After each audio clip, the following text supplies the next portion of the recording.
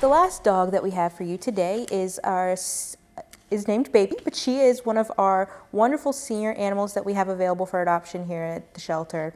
November is Adopt a Senior Pet Month, and so we've been trying to celebrate and showcase all of the great senior animals that we have available for you guys to incorporate into your homes. Most of our senior dogs are in the process of being adopted or have already adopted. So we only have one for you today, and that's Baby, and she's been on the show before.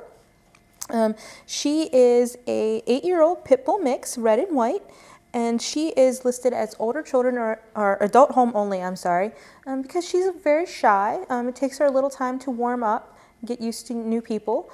She also doesn't really like to have her head touched and things like that, and so sometimes in a home where there's going to be kids don't understand those things, and we want to make sure that Baby's going to a home where she's going to be happy and healthy. She is doing much better since the last time she's been on the show, because she's been here for a while and she's starting to acclimate, so she's a lot less shy.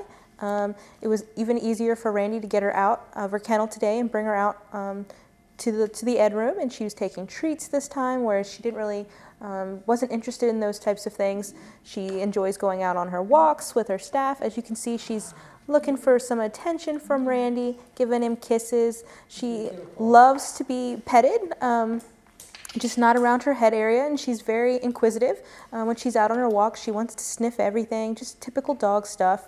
Keeping in mind, however, when you do adopt an older dog, there are going to be maybe more trips to the vet, just to make sure that they're maintaining their good health.